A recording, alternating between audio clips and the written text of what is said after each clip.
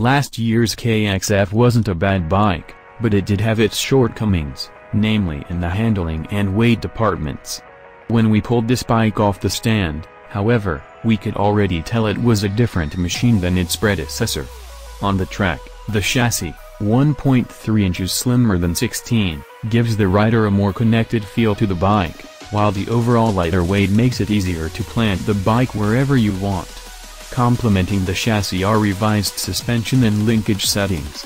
And while the settings worked well, removing preload and adding compression in the fork helped the bike remain planted in corners without sacrificing straight-line stability. Changes made to the already strong engine help give the bike a slight advantage over the 16 machine as well. The power comes on strong off the bottom and continues to pull into the top end. The various electronic ignition couplers, hard, soft, and standard, also aided in fine-tuning the power delivery to our liking. In this case, we installed the soft terrain coupler, which gave the bike a harder hit down low, allowing it to dig out of deep soil with ease.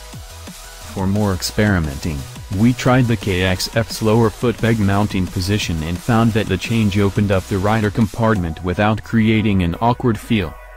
Overall, we're impressed with the 17 KX250F and can't wait to see how it stacks up against the competition.